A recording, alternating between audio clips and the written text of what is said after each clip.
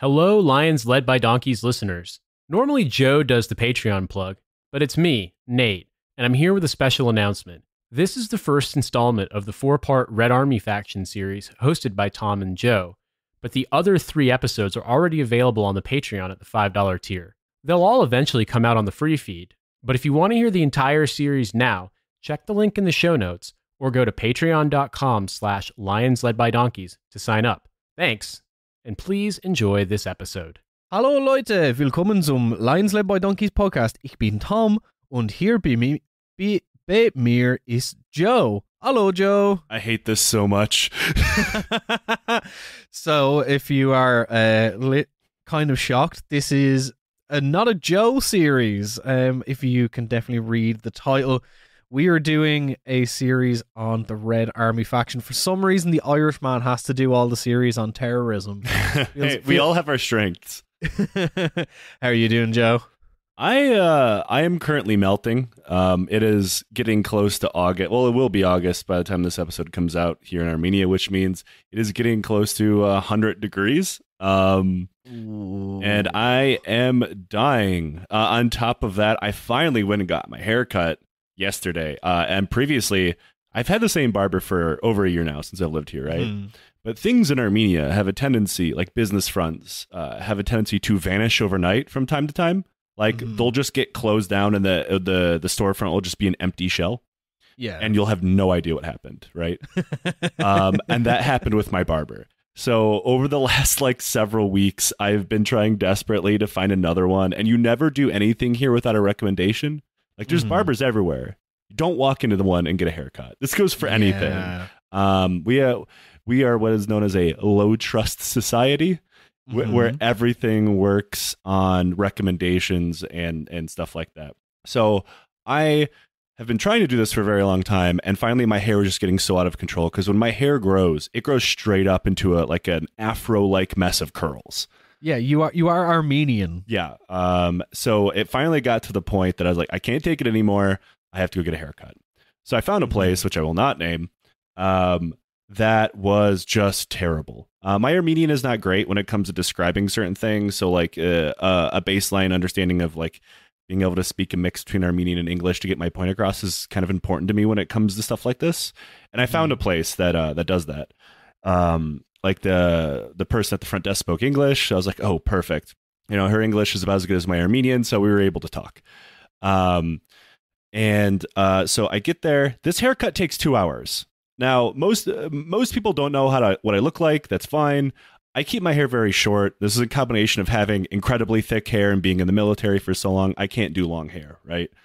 This somehow, a simple fade haircut takes 2 hours. And then, because he does the entire thing with scissors. What? Yeah, I've never seen that before in my life. I've gotten haircuts in a lot of countries. I have never once seen someone get a full fade using a comb and scissors. So it takes 2 hours. And he fucking butchers it. So insane. My fade looks more akin to a Peaky Blinders high and tight, and I am fucking unhappy. Cillian Murphy's now in Oppenheimer, and you're now playing Thomas Shelby from Peaky Blinders. It was so bad that me and the woman at the front desk were explaining to the barber, because obviously my Armenian is not great, her English wasn't great, so I resort to showing pictures and stuff. It just happens. It's how things work. And I come up and she's like, "Oh, that is not what you asked for." I was like, "No, it is not." And then it cost 8,000 dram more than I'm used to paying for a haircut. It was the Armenian version of that lad's barber shop where you can get a whiskey at the same time. Oh God! And look, I should have known better, and it was made worse because the barber himself had the most fucked up haircut I've ever seen. Yeah, never trust a barber with a bad haircut. Yeah, it's I don't know, going to a mechanic who doesn't have a car. Yeah, and it's kind of so anyone who has gotten their haircut in London or lives in London know that there is just millions of barbershops everywhere. Same here. It's so weird. It's a lot of people say oh, it's easy to do a money front thing, but it's also it's a decent business if you can get the customers. So it's if you can get people to, if you think about it, the average guy is getting his haircut maybe once a month. Yeah, give or take. if you have like a solid base of like a couple of hundred customers, like you're making decent money. And like there is like such a massive range in the UK of like you can pay anything from about like £8 for a haircut, which I can do in my area, versus like the guy across the street from the studio, it's like 25 quid. That's But insane. he'll do a haircut, he'll do my beard, he'll like get the like wand out that's on fire and burn the hair off my ears. I can do And that then, for like, you in my kitchen. I don't trust you with a Bic lighter in my ears, to be honest.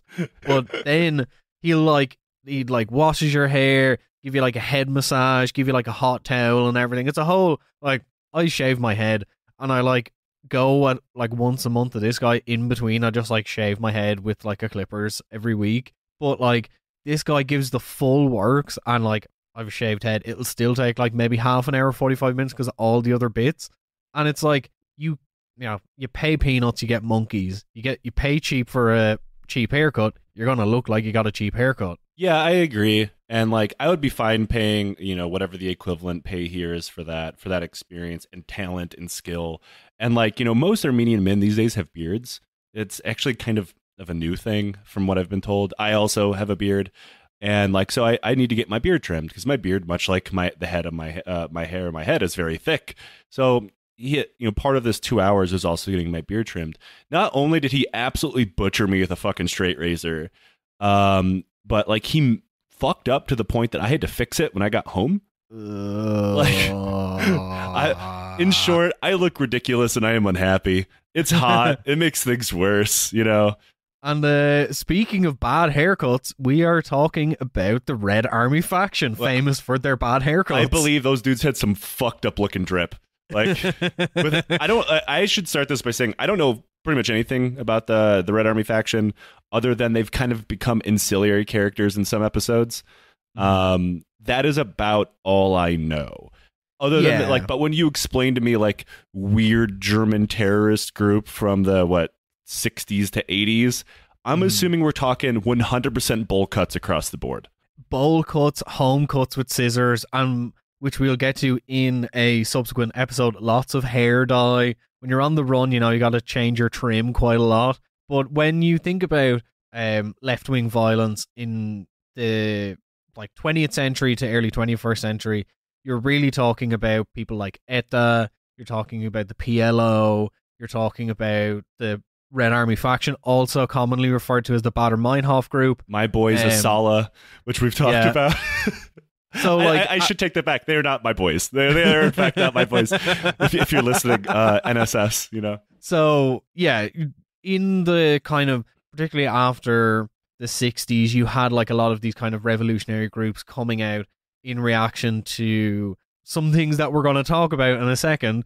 But really, when you talk about the kind of not necessarily paramilitary but left-wing terrorist organizations, the Red Army faction, or which I will refer to going forward as the RAF, not to be confused with the British Air Force, are also the terrorists. are the ones that immediately come to mind. So we can't talk about the history of the Red Army faction without first taking a step back in time and talking about everyone's favorite topic. Do you want to have a guess, Joe? Nazis? Yeah, we're going to talk about World War II. So, not to retread some well-trodden ground, we've covered a lot of topics contained within World War II pretty extensively in this show. But to fully understand the factors that led to the formation of the Red Army faction and the inspiration of its politics, we need to talk about the end of the war and, most importantly, the period directly preceding its end and its direct aftermath, because it's kind of hard to talk about post-war Germany without it. Oh boy, we're talking about denazification, aren't we? Yeah, buddy. Yeah. A process that went swimmingly without any Nazis getting into power in East or West Germany. So within the waning months of the war, on all fronts, it became more clear that the Nazis were about to get their asses handed to them, and soon there would have to be some sort of plan of what to do with all the territories held by them. Now, this is not to say that discussions about what would be done had not been had before this. Most of it occurred behind closed doors. The Soviets, for example, had already made speculative plans of what to do if the Nazis had been defeated as early as 1943. This included the absorption of the Eastern Front into a greater Soviet Union, and the Allies of the East effectively anticipating the reformation and re-administration of Western Europe in the model of quote-unquote Western democracy.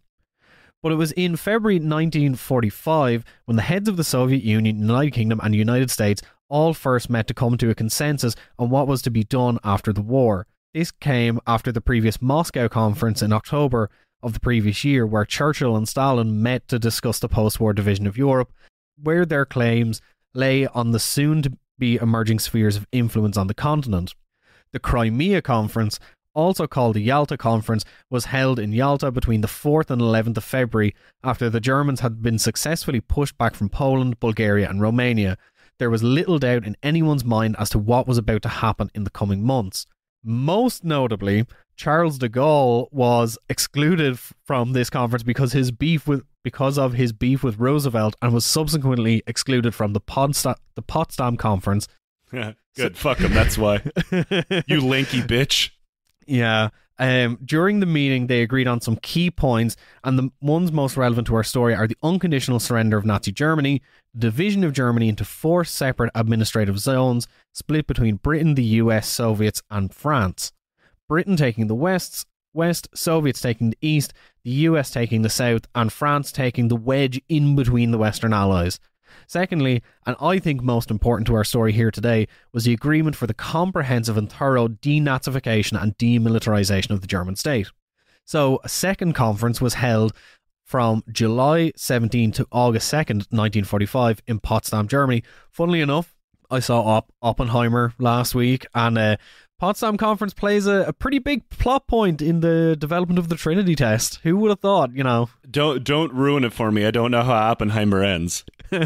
I did not expect that Robert Oppenheimer was slinging so much pipe as he is in the movie.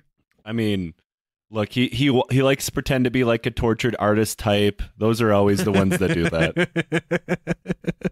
Oh, what have I done? My art has destroyed the world. I have become Death, the slinger of penis. So this was 9 weeks after the surrender of the Nazis and marked the official defeat of Nazi Germany.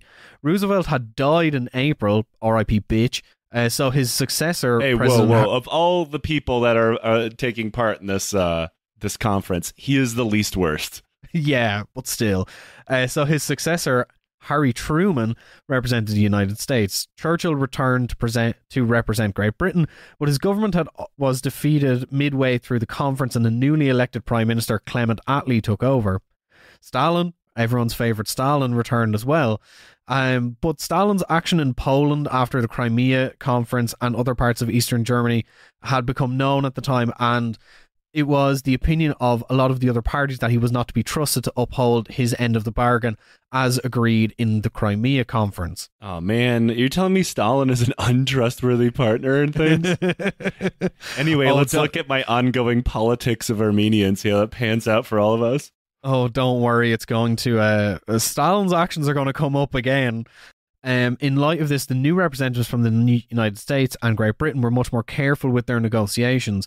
Truman in particular believed Roosevelt had been too trusting of Stalin and became extremely suspicious of Soviet actions and Stalin's true intentions.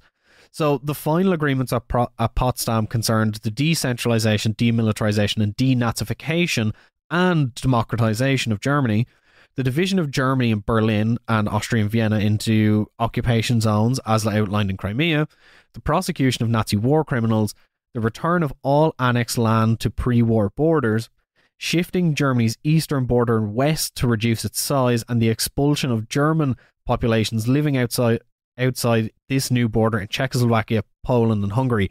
That is something that has had no repercussions at all. I can't imagine. I can't think of anything off the top of my head. And finally, the transformation of Germany's pre-war heavy industry economy, which had been extremely important for the Nazi military build-up during World War II, into a combination of agriculture and light domestic industry. So with Germany divided and a new post-war dawn cresting on the horizon, a new nation was born, and with it beginning the process of denazification. Now, it's well known that the Nazis loved paperwork. They went to painstaking lengths to codify and track every possible detail they could, many of which would lead to the subsequent trials of Nazi war criminals, but also the thing they loved as well was tracking Nazi Party membership. It was like the thing they loved the most was like rigid, violent bureaucracy.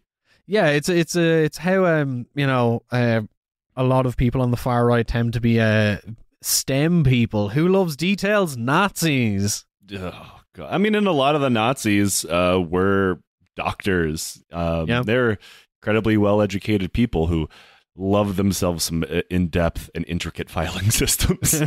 Once again, Joe, you are preceding something I'm about to talk about. God damn it. So now almost the entire records of the Nazi Party membership were saved by a single man, which led to the almost complete membership dossier of the Nazi Party members being handed over to the Allies. The list generally broke down into who were active and who were passive members of the Nazi Party, because during World War II, obviously there was conscription, there was forced membership for some people into the Nazi Party. A lot of people... This is something that we'll talk about with the legacy of fascism later in this episode, where we've talked about this before, like, during our episode on the White Rose movement, like they refused to go to university because in order to go to university, you had to be a member of the Nazi Party. Like something as simple as that. So, each zone was given autonomy when it came to denazification, and each had their own version of restorative justice for the crimes of the Nazi regime. The Soviets interned over 120,000 people according to official records. I'm using air quotes. The British, although particularly zealous during the beginning of the process, kind of gave up after a while and only required people filled out the Fragebogen. I hope I'm saying that right. Flawless. Which was a questionnaire required for the disclosure of former Nazi Party membership if former Nazi Party members were seeking an official or responsible position. The French, I'm going to give you... Do you want to guess what the French did? I'm assuming they were psychotic. No, the French pretty much just fucking gave up. Oh, all right. Well, I mean, I guess that inside of every Frenchman, there are two wolves. Yeah, the French pretty much gave up because many of the French army command were collaborators with the Vichy regime, and also found that too many people of operational importance to their zone were former Nazis, and therefore instead retained French control of the ability to reverse any functional decision. That's kind of interesting that they were so, like, well, lazy about it when you saw, like, especially when you see how the French treat, like, German POWs. Which, I mean, look, I'm not asking for sympathy for German POWs by any stretch of the imagination. However, using them to, like, demine areas by stomping through them, generally bad. See, this is something that we've talked about quite a lot on this show, is that after any sort of, like, large-scale conflict within a country where there has to be a reformation of power, what usually happens is you'll find that quite a lot of the people who are required to run a country in terms of, like, you know, just pure administrative systems, a lot of them were just probably members of the previous ruling party. And then you have to have that question of, do you completely get rid of everyone and then have to run the entire country with a much smaller team? Or do you kind of fudge the numbers a little bit and say, like, yeah, just sign that in pencil, not pen, you know, just in case we need to change it. Yeah, and not to mention run the country with a much smaller team who almost certainly are not either A, have any experience in that job because they weren't able to do it before, or, you know, they're just some random new loyalists to the occupational regime. Cough, debathification, cough. So you might have noticed there's one power that I haven't spoken about yet, and now and that's the Americans, who decided to rejig the Fragebogen and instead replaced it with the Meldebogen, which broke Nazi supporters into 5 different categories of punishment. So in, you know, ascending order, we have a grade 5, which is a person exonerated, so no sanctions. A grade 4, which was a follower, possible restrictions on travel, employment, political rights, and some fines. Then you have a grade 3, which is lesser offenders, and they will be placed on probation for 2 to 3 years with a list of restrictions but no internment. Then you had a grade 2, which was an offender, activist, militant, and profiteers or incriminated person. Now, these were subject to immediate arrest and imprisonment for up to 10 years performing reparation or reconstruction work, plus a list of other restrictions. And then you have a grade 1, which was a major offender. The ones that are probably supposed to be turned into wind chimes. Yeah, so these were subject to immediate arrest, death, imprisonment with or without hard labour, plus a list of lesser sanctions. So even within these grades, there's quite a lot of varying degrees. Like some people had like very severe sanctions. Some people were, just fully executed. Some people were just, imprisoned. So this was all well and good, but overwhelmed by the task of a massive judicial load, the American administrative zone instead decided to intern nearly 100,000 former Nazis and classify 1,900,000 as forbidden to work as anything other than manual labours. I hate being overwhelmed with a massive load. But this whole system was a failure and was almost completely abandoned by 1951. This is not even to touch on Operation Paperclip, where the US government granted amnesty to 785 Nazi rocket scientists and many other German officials and others. The Soviet Union conveniently also did the same thing, although their numbers are a lot more vague and harder to pin down. So essentially, everyone just pick and choose who to punish, and let's get Werner von Braun, to develop rockets in the US. Of course. It's not surprising. Yeah, by the time denazification was abandoned, many of the high-ranking officials in the German state, civil service, as well as industry, media, etc., were all former active Nazi Party members, and the new spectre haunting Europe was the ghost of fascism. Thankfully, we're not dealing with that anymore. Don't look up Operation Gladio.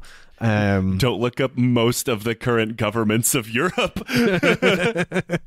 So, on May 6th, 1945, Mr. Andreas Baader was born in Munich to parents Anneliese and Bernd Philipp Baader.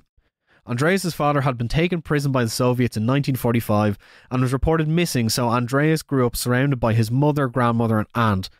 Baader was swaddled with affection as a child, which he almost universally bristled against, and from an early age proved to be difficult and stubborn, with teachers often remarking that although he was quite intelligent, he was lazy and volatile, often refusing to take orders from teachers and figures of authority. How very un-German of him. This will have no relevance in the future. He had a quite generous streak in him. It was remarked that he would literally give someone the shirt off his back if he saw them cold, while simultaneously becoming a very good petty thief at the same time. His anti-authoritarian I'll give you the shirt off of my back that I stole from someone else. His anti-authoritarian streak came at a very young age, refusing to receive confirmation out of protest against organised religion, would not celebrate his own birthday, and tried to convince his mother to not celebrate Christmas. He got in fights frequently at school, and mostly as a physical endpoint of an argument that he refused to concede, and people commented that you either loved him or hate him. So I don't see who could love him. He seems like a Reddit atheist in the fucking 40s. Andreas Baader, a very, very stubborn child who hated authority and would refuse to concede arguments, is going to have no relevance in part 2. And, next, the counterpoint to the name, the Baader Meinhof group, although I argue it should be called the Baader Ensling group. But anyway, Ulrike Meinhof was born on October 7th, 1935 in Oldenburg, Germany, her father being a doctor of art history who became the head of the City of Jena's museum when Ulrike was 2 years old. Both of her parents died of cancer, her father in 1940 and her mother in 1948. Ulrike and her older sister were then looked after by her mother's former boarder, Renate Remack. People say boarder. There is a lot of evidence that this is kind of, when historians say, oh, they were really good friends. Oh, okay. Yeah. So Ulrike Meinhof quickly began to learn the socialist views of her new carer, and in contrast to Andreas Baader, Ulrike was very well educated, studying sociology, philosophy, and German studies at Marburg. And in 1957, she was studying at the university near Munster. Here she showed the radicalism that would lead her on her future path, joining the Socialist Student Union and getting involved in anti-rearmament protests and anti-nuclear protests. She also displayed her skill at writing and her eloquence when she began writing for the student newspaper Concrete. Once again, a thing that will be very relevant soon. You're just explaining, like, I didn't know anything about these guys. Now the one thing that if I was to paint what their childhood looked like and their upbringing looked like, I assume they'd be slightly more fucked up, but so far everything's on cue. Like, kid of an academic, right, being the normal campus left-wing person who works for the student newspaper. Like, all these things are kind of tracking. Yeah, and like, I'll talk a little bit about this after we talk about, the third person here, who is also like deeply important to this series, and that is Gudrun Ensling. So, born in 1940 in Barcelona to a Protestant pastor father and the middle of 7 children, Gudrun had a generally middle-class upbringing and inherited her parents' interest in politics, as well as a distinctly Protestant view on the nature of right and wrong. In 1958, she spent a year studying in the Methodist community in Pennsylvania. While she was there, she noted in her diary that she had a dislike for American Christians. I mean, fair enough. She had a disdain for their jewels and diamonds and their hypocritical piety. Gudrun also internalized her family's religious and political outlook, combining the Christian belief of fellowship with political action, both faith and politics not ending at the door but believing and doing what is right, extending to every aspect of life.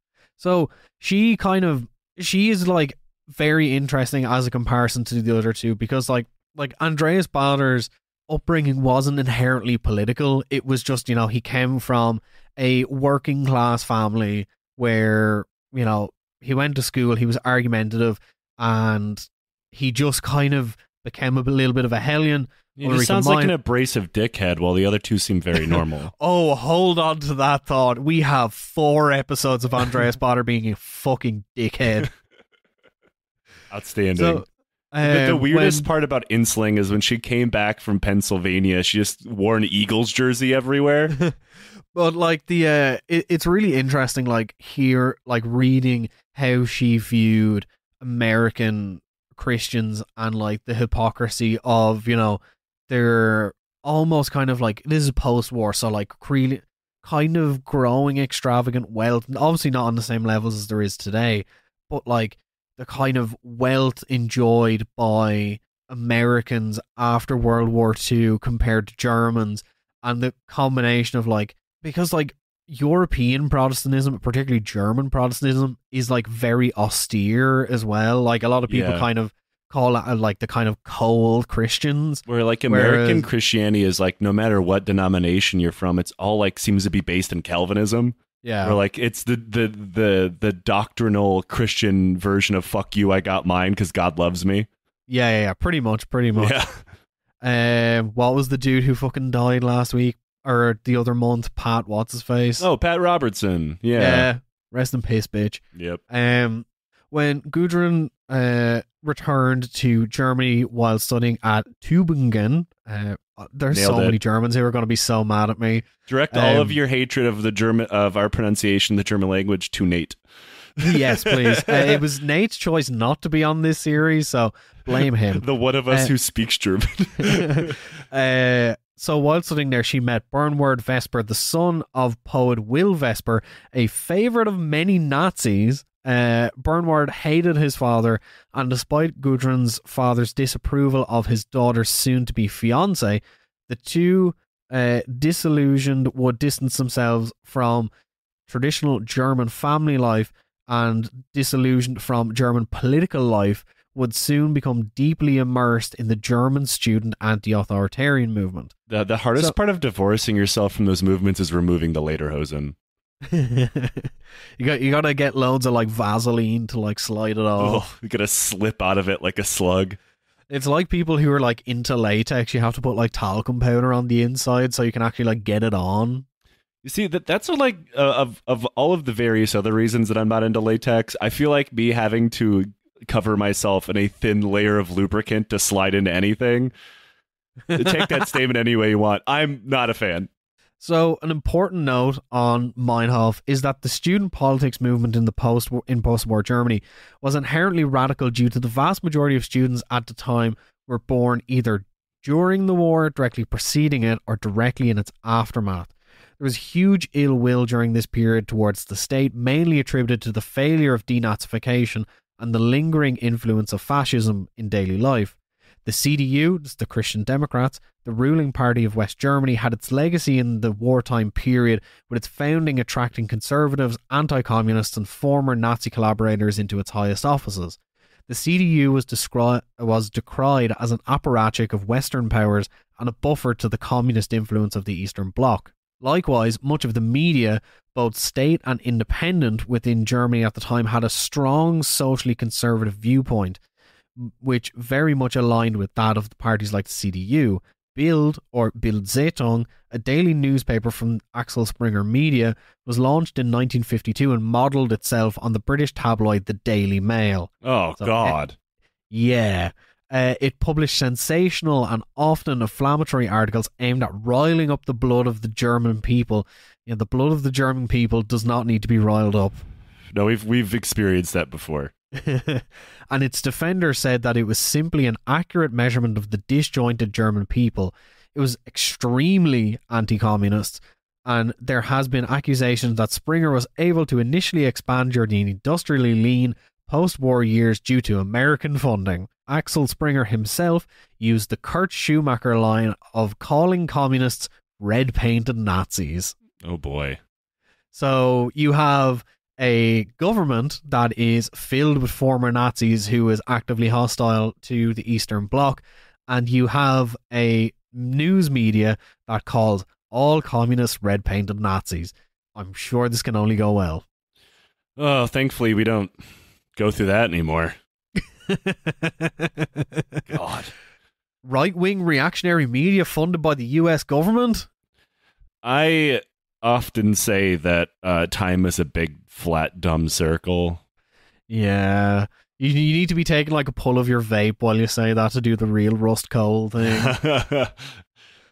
So, by the early 1960s, Ulrike Meinhof had suddenly sprung to fame due to her article in Concrete comparing the CSU party leader Franz Strauss to Hitler.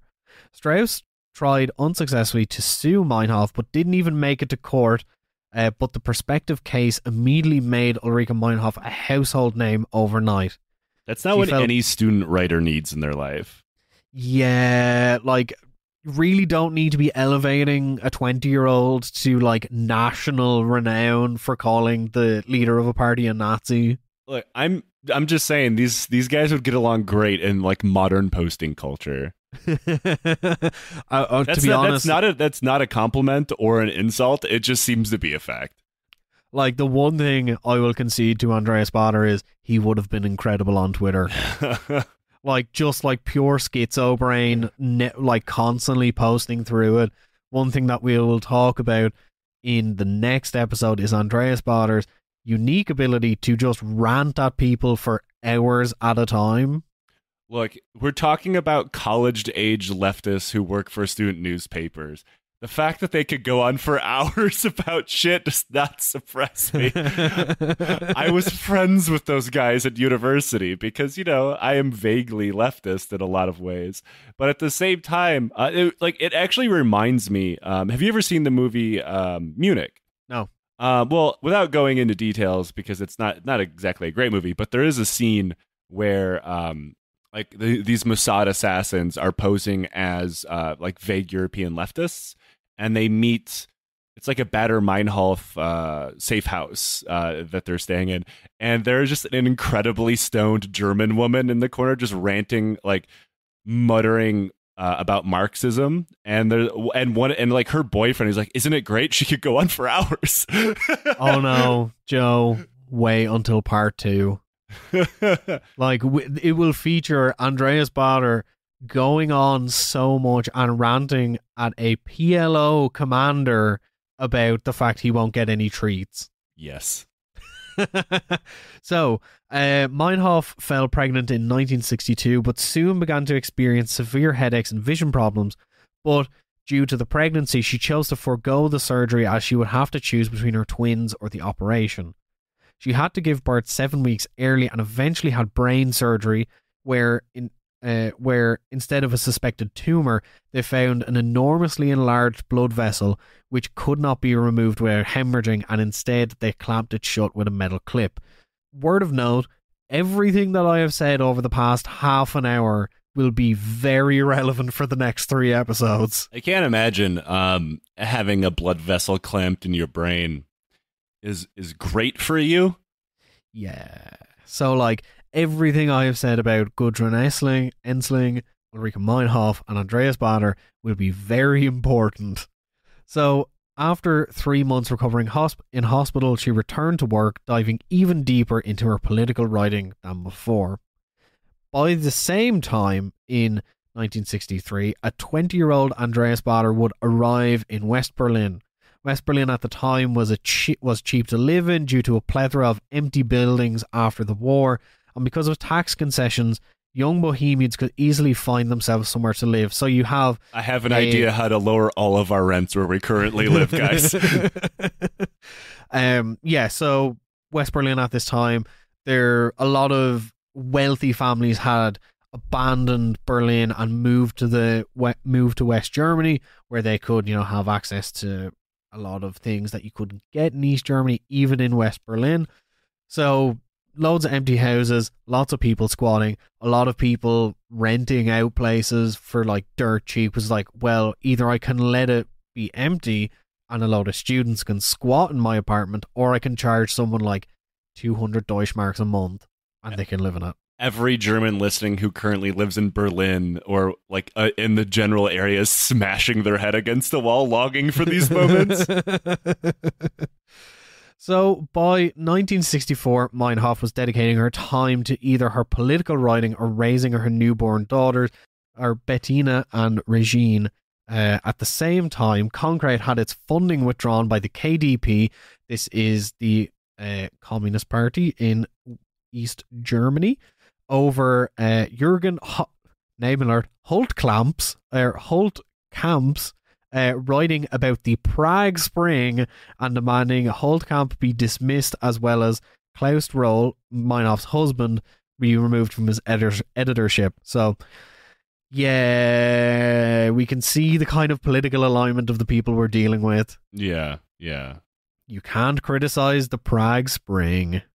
Who would have thought this is actually the origin story of Kindle Direct Publishing?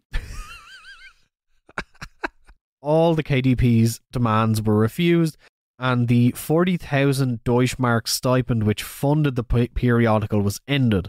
In order to keep the paper going without the financial support of the KDP, Rohl began to mingle sex and politics with big-breasted women and political commentary now gracing the front page. I mean, we all knew this was coming, right? Who knew German Marxist-Leninists invented page 3?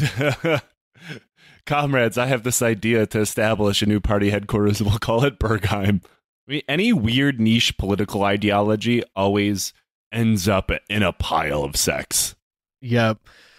So, how well do you think this tactic went? Oh, a paper editor fucking his way through everybody around him? No. The putting big tits on the front of the paper to increase sales. Great. It worked great. Yeah.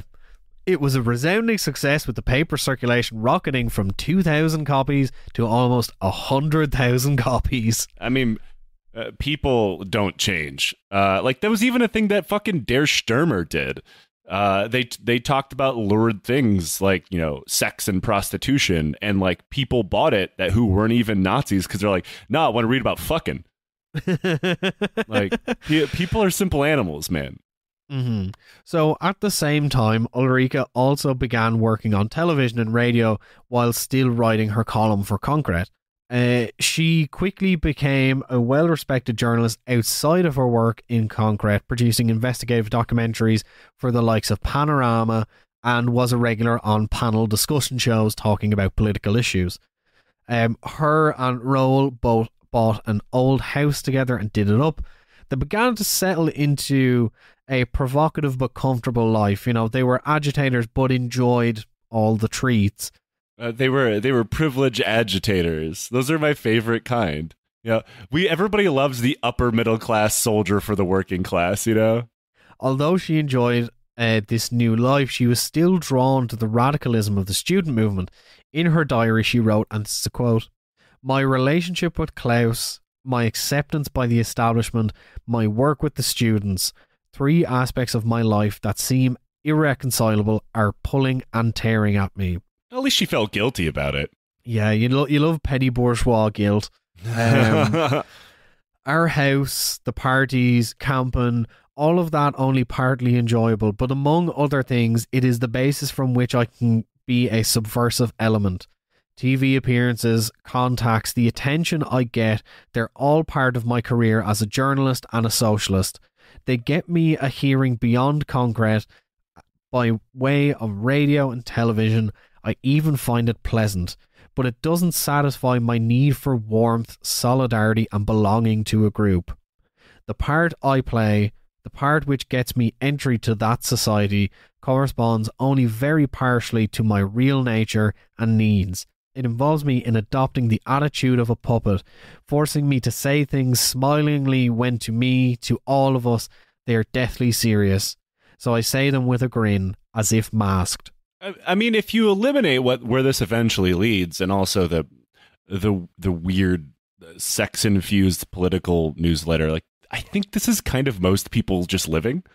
Yeah, like, you can really see, and it like, this episode is, like, really important, and I'm sure some people will be like, oh, you're diving, like, too much into, like, the personal lives of, like, Ulrika Meinhof and Baader and stuff, but, like, this stuff becomes so important because as, like, a unit of, like, those 3 people, their personalities and eventually people who will join them is so important because so much of their actions are informed by their own personal personalities. And yeah, of course. I think people who try to understand people from history, like what we always do on the show, their personalities are incredibly important. Their personalities is what drive them to do what they do. They don't exist in a vacuum.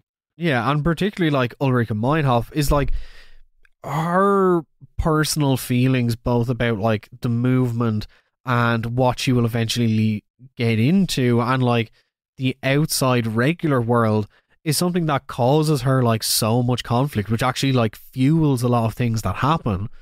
So she feels conflicted and probably, I have no idea where the story goes other than the obvious, vastly overcorrects. Yeah. So, the year is 1963. Joe, what happens in 1963? I actually don't know. That could mean a lot of things. The Americans start bombing campaigns in rural Vietnam. Yeah, that is true. And I shouldn't really be laughing about it. By August 1964, B-52 bombers would regularly conduct bombing raids over cities, and by 1965, the actions of the US in North Vietnam would cause widespread condemnation worldwide and spark waves of protest and unrest.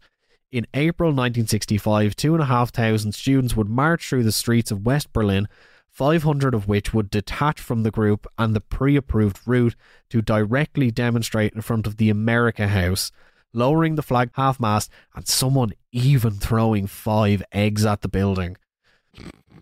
What the fuck is the American House? It just sounds like a McDonald's.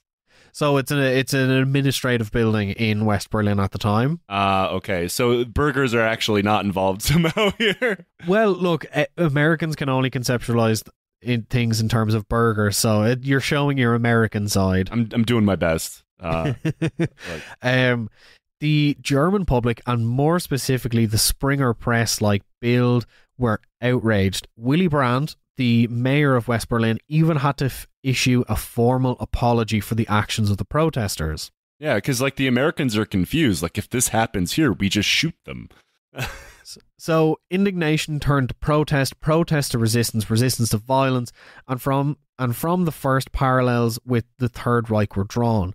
Ulrika Meinhof said in one of her columns, at the moment when solidarity with the Vietnamese become a matter of serious concern, when people want to weaken the American position all over the world as far as possible in the interests of the Vietnamese, then I really see no difference between the police terrorist methods that we have already seen in Berlin that threaten us now and the terrorism of the SA in the 1930s. Man, I understand that she is young and radicalized, but you also see these comparisons in a lot of things when there's, in generally democratic and generally free countries. They're like, oh, they're just like the Nazis. Like, the Nazis literally guillotined people who protested against them. Like, the White Rose Collective was all executed via guillotine because they were spreading a zine on a college campus. Like, calm down. Yeah.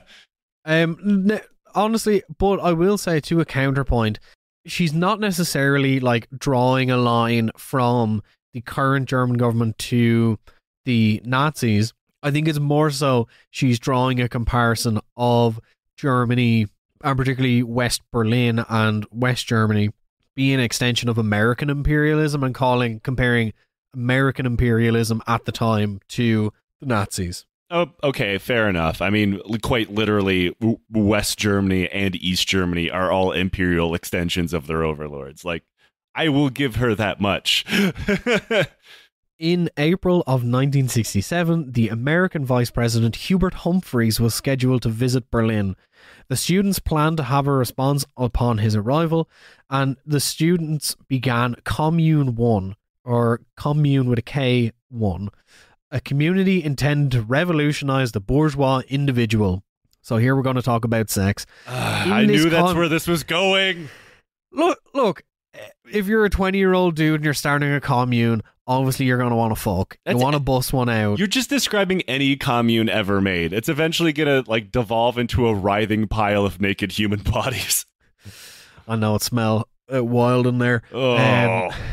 In this commune, this is a quote, sexual needs were to develop with less inhibition, isolation is to be eliminated, and the struggle for liberation from the pressures of the capitalist society were more effectively carried on. Just political fucking butts. We get it. Dieter Kunzelmann, the brain behind Commune 1, appealed, you must uproot yourselves, reject your grants, reject security, give up your studies, risk your personality. And I know it sounds like... It sounds cultish. It does, but also I think what he's doing is they're connecting like the continuity of, the rejection of everything you have to, say, someone like Rosa Luxemburg, who is like the most classical example of an actual class trader, of like literally throwing away every single thing you have in, support of the struggle. And, Rosa Luxemburg gave her life for it. Right. The students planned to throw balloons filled with, do you want to have a guess? Piss? Custard. I like mine better. How do you fill a balloon with custard? That's actually like... But a funnel. It's but also my thing is that since custard is a non-Newtonian liquid, so it's liquid when it's in a non-impact state, but then when it impacts, it's solid. The dualities of custard. Yeah. Ketchup, also another non-Newtonian liquid. Does the custard hurt when it hits you because it's exerting force on the custard? So is it going to burst like a water balloon, or is it going to hit you like a rock and then explode? That's a good question. There's only one way to find this out. Yeah. They planned to throw these custard-filled balloons. They mixed up some of the balloons in an apartment and decided to test them in a park, throwing them at trees. Do you want to know what the Springer tabloid Bild headlined this as? Oh, something about terrorism, I'm sure. Yeah. So the Springer tabloid Bild spun the weaponized dessert into a full bomb threat. What if clowns got radicalized? They couldn't throw pies anymore. Clowns, ISIS clowns. On the basis of this inflated piece and bogus reporting, the paper commented on its inside pages, "We shall know how to deal with these bombers. The majority of the German people feel understanding for the American struggle in Asia. The conspirators... Custard, it's the new WMDs. Custard is getting slapped in the face with a balloon of custard is literally the same as getting napalmed. WMCs, weapons of mass custard. WMDs, mass weapons of mass deliciousness. Everybody loves a good custard. The conspirators were arrested only briefly, since very soon they could be no denying that their explosives had consisted of nothing but custard, pudding, and curd cheese. Yeah, it's just, the German version of food, not bombs. But it was a fire in a Brussels department store that would give the commune their next idea. 300 people died in an accidental fire in the Belgian department store at l'Innovation on the 22nd of May 1967. Oh man, this shouldn't give anybody ideas. The commune members saw the tragedy as a sort of poetic resemblance to the suffering of the North Vietnamese under the napalm bombs of the Americans, and the burning of the department store as a symbolic effigy of bourgeois capital. They wrote a series of leaflets and distributed them at the Free University. The first leaflet was headlined "New Kinds of Demonstration tried out for the first time in Brussels." The second leaflet bore the title, "Why Do You Burn, Consumer?" For the first time in any big European city, a burning store full of burning people gives that crackling Vietnam feeling of being there and burning too. This was an accident, I assume. Yeah. Okay. Something previously unavailable here in Berlin. Sympathetic as we feel towards the pain of the bereaved in Brussels, yet being receptive to new ideas, we cannot help admiring the bold and unconventional character of the Brussels department store fire, despite all the human tragedy involved. So, they're calling what, was an accidental electrical fire of some kind, some kind of political triumph? I'm so confused here. So... they then went even further in their third leaflet. When will the department stores of Berlin burn? It went on, "Hitherto the Yankees have been dying for Berlin in Vietnam. We were sorry to see the poor souls obliged to shed their Coca-Cola blood in the Vietnamese jungle. So we started by marching through empty streets with placards, throwing the occasional egg at America House, and we would have liked to finish by seeing Hubert Horatio Humphrey die smothered in pudding. Our Belgian friends have at last found the knack of really involving the population in all the fun of Vietnam. To set fire to a department store, 300 complacent citizens end their exciting lives, and Brussels becomes Hanoi. None of us need to shed any more tears for the poor Vietnamese over our morning paper at breakfast. Now you can just go to the clothing department at Ca Dewey, Hugh Hertie, Woolworths, Bilk or Neckerman, and light a discreet cigarette in the changing room. If there is a fire somewhere in the near future, if the barracks happens to blow up, if a stand happens to collapse in some stadium, then please don't be surprised any more than you are surprised by the bombing of the city centre of Hanoi. Brussels has given us the only answer: burn, warehouse, burn. Look, as ridiculous as this entire thing is, that thing is full of bangers. Coca-Cola blood, classic. Hoping that the vice president dies in a vat of pudding, amazing. Yeah, honestly, they really popped off with that. Yeah. Do you know what the response to these leaflets were? Were they arrested? Yeah. 7 of the commune members were charged with incitement of criminal acts. I mean, yeah. I look, as obviously the freedom of speech is very important, as is the freedom of press, but when you're writing about how you should set things on fire and, hypothetically kill hundreds of people because they're championing a supermarket or department store fire that killed 300 people, you shouldn't do that. Yeah. So this is where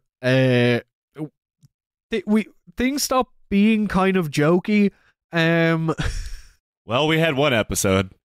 So, also in the summer of 1967, a visit from another foreign dignitary would happen in Berlin, and history would be changed irrevocably, because in mid-1967, the Shah of Iran, Reza Pahlavi, would visit the Federal Republic, much to the outcry of the German left. Oh, I can't think of anything horrible he was doing at the time. Smash cut to Savak headquarters. Yeah. So, they're going to come up. Oh, God damn it. So, Ulrika Meinhof wrote a open letter to Faradiba for concrete.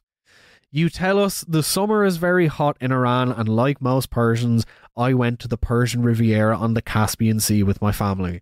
Like most Persians, you say? Aren't you exaggerating? Most Persians are peasants with an annual income of less than $100. Most Persian women see every other child, 50 out of 100, die of starvation, poverty and disease. And do most of those children who work 14 hours a day making rugs go to the Persian Riviera on the Caspian Sea in summer too? We do not want to insult you, but nor do we want to see the German public insulted by articles such as yours in Neue Review. So, this is kind of the tone at the time. The preparations for the visit were reminiscent of the police state of the not-so-distant past. Large groups of students protested the Shah's arrival on the 2nd of June. Immediately upon his arrival at Schönberg City Hall in that afternoon, protesters began to chant, throw bags of paint, and push past security barriers. The Iranian secret police immediately started beating the shit out of people. Yeah, that's what they're used to. While the German police just looked on, unmoved, and passively watching while a foreign security force attacked German civilians. It kind of reminds me, like it was a couple of years ago, the Turkish security service MIT was doing that in DC. Like they just started beating the ever-living shit out of protesters, and nobody did anything to stop them. That evening, when the Shah and his wife attended the opera, protesters threw bags of flour at him and then subsequently retreated to later regroup once the performance had concluded. Did they hit him? They landed like close to the red carpet. I don't think they actually hit him. Ah, damn! Boy should have stuck to the fucking custard. Yeah, should have. You got more splash damage with the custard. It's harder to get out of the clothes. Probably flies better, much more solid. Yeah. So upon their retreat, suddenly a number of ambulances drove up, 14 in all. The police, who had stationed themselves in the front, in a line in front of the demonstrators, took out truncheons. Some onlookers tried to get away from the barriers but were driven back. Then the police attacked, wielding their truncheons without giving the usual warning first. Many demonstrators collapsed. They were beaten, covered in blood. A young housewife fell full length in the road under the blows and was carried out by the policemen, and found her picture in the newspaper the next day with the caption to the effect that the brave police officers had saved her from a shower of stones flung by inhuman demonstrators. Jesus Christ. Yeah.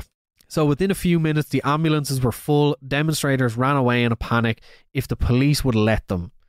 In the darkness, the students could hardly make out which were the ununiformed police, which were plainclothes men, and which were agents of the Shah. One of the plainclothes men, Detective Sergeant Karl-Heinz Kuras, aged 39, from Department 1 of the Political Police.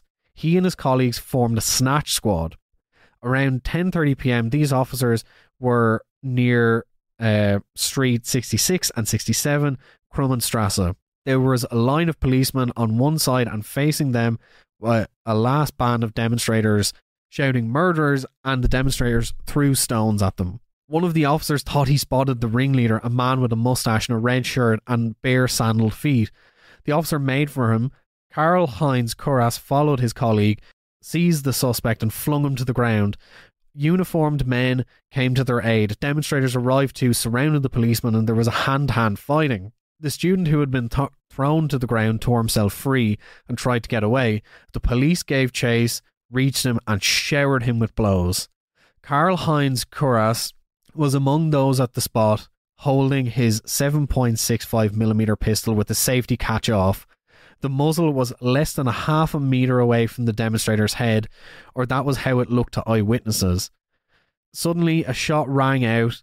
The bullet hit the man above the right ear, entered his brain, and smashed his skull. One of the police officers heard the shot, turned, and saw Kuras holding his gun. "Are you crazy? Shooting around here?" he shouted. And Kuras just said, "It just went off." The dead man was Benno Osenberg, 26 years old, studying Romance languages and literature. a pacifist and an active member of the Protestant student community. It was his first time he ever attended a demonstration. Christ. Well, unfortunately, cops seem to have never changed. Yeah, and also Heinz Kurras was likely a member or an agent of the Stasi. What? Yep. How the fuck does that come out of nowhere? It's like there's been loads of inquiries since into the shooting, and like papers that have been like released, some of them have been redacted in the like 2010s, suggest that he was actually like a East German agent. I mean, but would he? I can think of nothing more that would be, a source of agitation than a uniformed police officer of West Germany murdering a college student during a vaguely left-wing demonstration. However, I mean, this is where you tell me that Kurras gets away with it. But like, I would say like, why this would be like, a kamikaze agitation run executing someone in the middle of the street. Like, the cop is almost certainly going to be brought to justice, right? We'll talk about that in part 4. God damn it! Fuck! After the events of June 2nd, it propelled the student movement into further solidarity and contemplation of what was to be done to resist state violence and the oppression that had been on display that day. Students who had already started reading in protest groups had begun to see simply civil unrest as insufficient forms of action and deemed more decisive and immediate acts of disruption. Of course. Yep. I mean, violence begets violence. Yeah. Tale as old as time. On the 22nd of March, 1968, Rainer Langhans and Fritz Teufel of Commune 1 were found not guilty of incitement of arson. The leaflets that they had distributed were deemed to be satire, but had already taken hold in the imagination of Berlin students. Like, they got away with it, like, in Minecraft defense? Pretty much. There's a kind whole... of incredible. Like, so... I will, as we are coming to close this episode, I will say to people, there is a lot of like court cases and legal drama involved in this story. I really only, apart from the obvious one, I really only cover it in brief because I feel like you can get bogged down in it way too much. Law and Order Special Baader Meinhof Division. Yeah, dun dun. Thorwald Prohl, a Berlin student and the son of an architect, wrote a poem in his diary in reaction to the case. When will the Brandenburg gates burn? When will the Berlin stores burn? When will Hamburg warehouses burn? When will the rider of Bamberg fall? When will the sparrows of Ulm twitter from their last holes? When will the October fairgrounds of Munich turn red? I mean, the answer to that is like, you mean again? Yeah. So, by this time, Prohl was friends with Gudrun Ensling and Andreas Baader. And 1 week after the arsonist's acquittal, they visited Commune 1 to announce that soon they would be waging their own war on the bourgeoisie. And they solicited help from other Commune members, but nobody wanted to join. So the three of them... Guys, we're going to go do terrorism. Would you like to join us in our terrorism? Like, I would immediately like, this guy's a fucking agent. Like, so the three of them headed to Munich to visit Baader's friend Horst Sohnlein. Together, they rented a Volkswagen and drove to Frankfurt, making a stop along the way to visit Gudrun's family in Bad Cannstatt. The car. What do you think was in the car? Bombs. I'm gonna go with bombs. Yeah. The car was loaded with improvised incendiary explosives made out of plastic bottles, petrol, alarm clocks, torch batteries, and detonators, all held together with plastic wrap and sellotape. All right.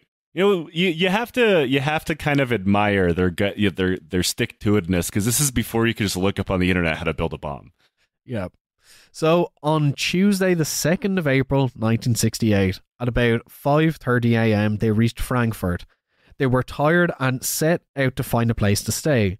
That afternoon, they strolled through the city centre, taking in, the sights, the kind of lovely architecture, and scoping out shopping centres on the main street called the Ziel. Andreas Baader and Gudrun Ensling went into The Kaufhaus Schneider store rode up to the furnishing department on the third floor on the escalator and tried out, a couple of beds. They, sat on them, lied on them, jumped on them, I don't know. Wandered briefly around the other floors and left the store again. Slightly before closing time, at around 6:30 p.m, they came back. The shop at this time was almost empty. The escalators had already stopped running and two late customers rushed hand in hand up the stairs. Their worn student-style clothing attracted attention. Some of the sales assistants watched in surprise as they passed.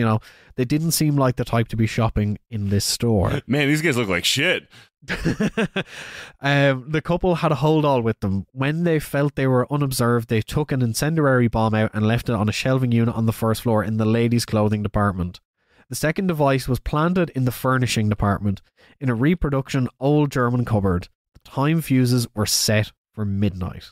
At least they set them for a time where nobody should be there. I'm looking for small brights of positivity here. Yeah. So just before the store closed, the couple disappeared out into the street again. A few minutes after the fire in the Kaufhaus Schneider began, shortly before midnight, the Kaufhof store too was burning. A member of the store staff was on his way to a group of decorators working the night shift on the fourth floor when he heard an explosion behind him. Turning around, he saw a wall of flames reaching the ceiling 5 or 7 meters away. The smoke was drifting towards him. He coughed, his eyes streamed, and he ran from the burning bedding department. Meanwhile, the fire had broken out in the toys department too. The sprinkler system was automatically switched on and the firemen soon arrived. Nobody was hurt, and the insurance company bore the cost of 2,802 339 Deutschmarks in the Kaufhaus Schneider and 390,865 in the Kaufhof. Shortly before 10 a.m, the Frankfurt police received a definitive tip-off leading them to the arsonists. A few minutes later, Baader, Ensling, and the other two were arrested. They and the car was searched. The police officers found a screw in Gudrun Essling's handbag, which was a duplicate of a screw on one of the incendiary bombs. In the car, they found parts of clocks, a hot bulb section of a battery-powered detonator, bits of sticky tape that were wrapped around the bombs, and other material suitable for the construction of the explosive device. Guys, you want to come search my car? I left all of the evidence in here for you. All four of them, true to their word in Commune 1, had started their own war on the bourgeois state and Western imperialism. And that morning, as the four of them sat in the back of a police van, this will begin the journey that would lead to the eventual end of the Baader Meinhof group, aka the Red Army faction. Let's see you all in part 2. Man, these guys kind of suck at being criminals. They get a lot better at it, trust me. Oh, well, yeah, that does tend to happen when you get away with it, I suppose. But, I don't know what I expected from... Again, I don't know anything about the Red Army faction, and I would say I would expect these missteps of a bunch of kids radicalizing themselves. And when you're on a commune, I kind of sort of called it a cult because it kind of sounds like one. They are, in a self-radicalization, like Ouroboros. They're separate from their families. They're separate from any friends that aren't part of the commune, I would assume. And as one of them gets more radicalized, they radicalize the other ones. It is effectively a cult. Yeah, at this stage, Andreas Baader is a pretty seasoned petty criminal, pickpocketing, thieving, motorbike theft, car theft. He's already pretty good at all of these things. Even only at he's in his early 20s. But this moment really solidifies. Okay, they are willing to go further than anyone else before. They're willing to, put their money where their mouth is. And that's what we're going to talk about in part 2 and 3. Oh boy. I am going to assume that this does not get worse. I'm going to be proven wrong. Yes. And yeah, that's the end of part 1. Awesome, Tom. Thank you. It's always nice to occasionally take the back seat and be the one being surprised and angered by whatever topic we're talking about. Yeah, like this, like the thing, like I've spent so long working on this series, and it's kind of at points you will see a lot of sense in some of the stuff they're doing, but a lot of it is down to what I will call in part 2 the Andreas Baader mind magic. I mean, that is not uncommon. I mean, most terror groups have like legitimate grievances at the base of everything before things quickly fly off the rails. And, you know, some people might get mad we're using the term terrorism even, but like definition wise, they are absolutely terrorists. However, like no matter how legitimate the grievances start as, there's always a branching off point where someone just takes them into an absolutely wild direction. Yeah, 100%. Well, as we are drawing this episode to the close, if you're new to the show, my name is Tom. I am one of the co-hosts of the show. Joe is usually the host. Go back and listen to the back catalogue. If you want to hear more of me, obviously listen to more of this show, and also listen to my show, Beneath the Skin. It's about the history of everything told through the history of tattooing. Me and my co-host talk about all wonderful history connected to tattooing, and I'm going to stop talking now because my throat is really sore. And I'm Joe. This is the only show that I host most of the time. And if you like what we do here, consider supporting us on Patreon. You make everything we do here possible. You get bonus episodes, Discord access, episodes before everybody else, and leave us a review on where it is to listen to podcasts. And if you enjoy reading, consider checking out my books, both about the war in Afghanistan and science fiction. Tom, until next time, the something to do with Coca-Cola blood. I love that so much.